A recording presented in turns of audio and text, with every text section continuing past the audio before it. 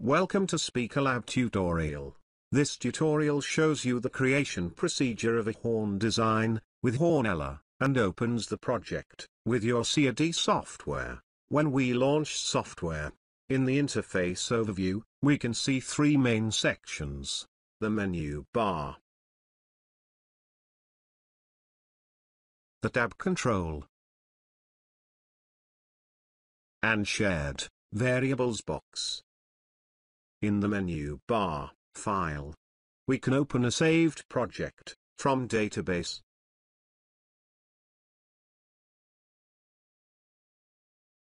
Edit, we can cut, copy, and paste data from and to clipboard. In horn type, we can select different horn profiles.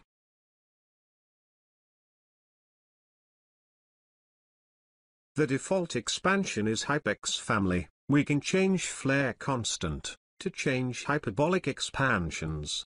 In this case, we have flare constant equal to 1 and an exponential profile. For values higher than 1, we have hyperbolic sine and conic profiles.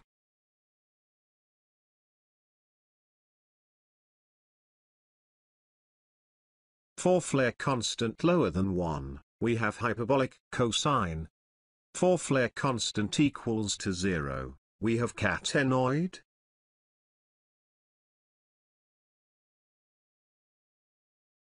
Other expansions are tactrix, spherical, spherical closed, and waveguides. With this profile, we have possibility to modify the waveguide coverage angle.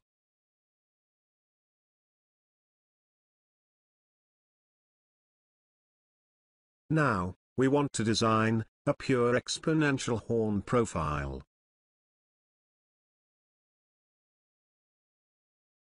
In 3D plot menu, we can change the 3D plot full angle, half, or quarter geometry. This is useful, for example, to limit total points number, to decrease process calculation, and reducing exporting file size. Total points number depends also by samples on x-axis. And y-axis. In circular horn tab, sample Y is disabled. This control is enabled on elliptic horn tab. With X and Y points number, we can increase precision.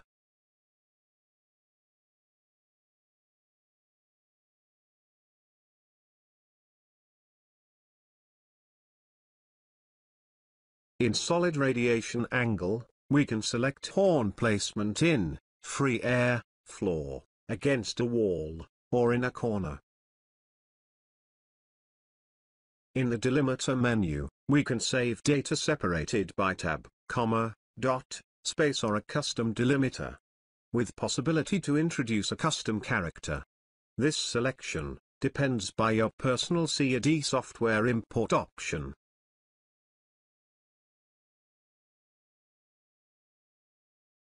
Inside shared variables box, we can change horn frequency cutoff,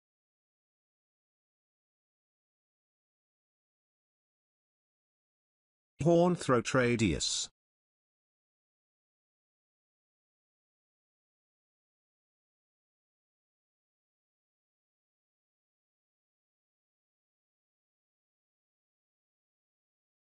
or working temperature and humidity. That permits to adapt environment information to fine-tune horn parameters. We can also change all control units. For example, we can change from millimeters to inches, or meters, or centimeters.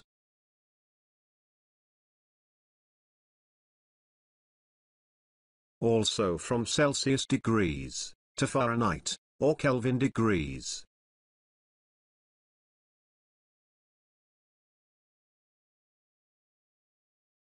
The first tab shows circular mouth horn, with axisymmetric, half-section profile. On y-axis there is horn radius. On x-axis horn length. In elliptic horn tab. On the left side, we can see the half-section profile, with minor axis, green line. Blue line is major axis. On the right side, there is the horn mouth. Changing minor axis control, we can modify mouth aspect ratio. Moving cursors among the points, we can obtain aperture angles from throat, upper yellow display, and aperture angle of single segment, lower yellow display. These values are important. For example, to adapt horn, with compression drivers exit profiles, or woofer's cone shape.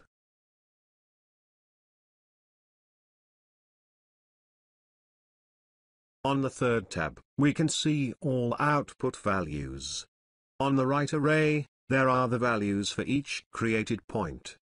Then we can build graph. After interpolation of mesh, down to z-axis, we obtain 3D project. We can rotate, and zoom, 3D view.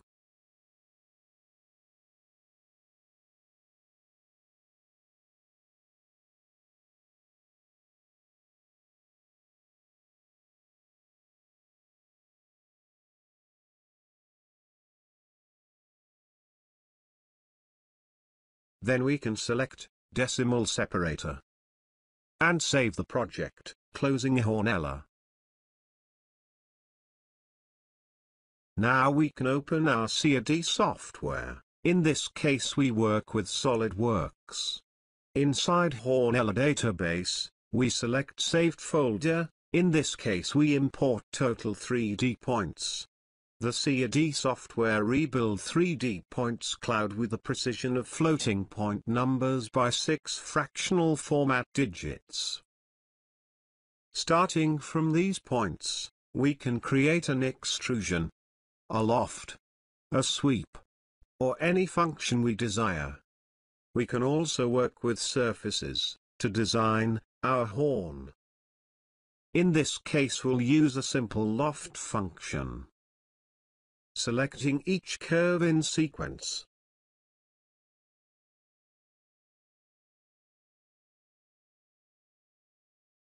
And then align all points.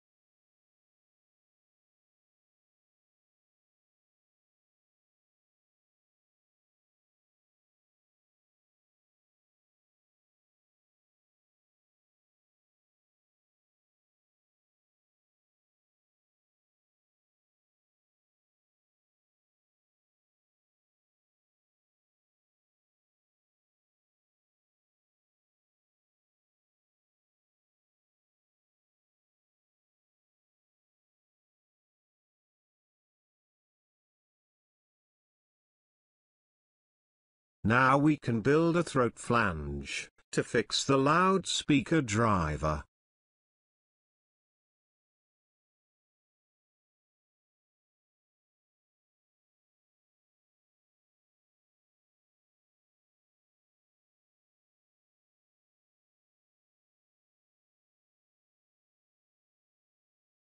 We can make mouth flange, fixing points, thickness due to material assembly, and all mechanical parts. We need to launch a rapid prototype for acoustic test, or mounting our horn inside a loudspeaker system project.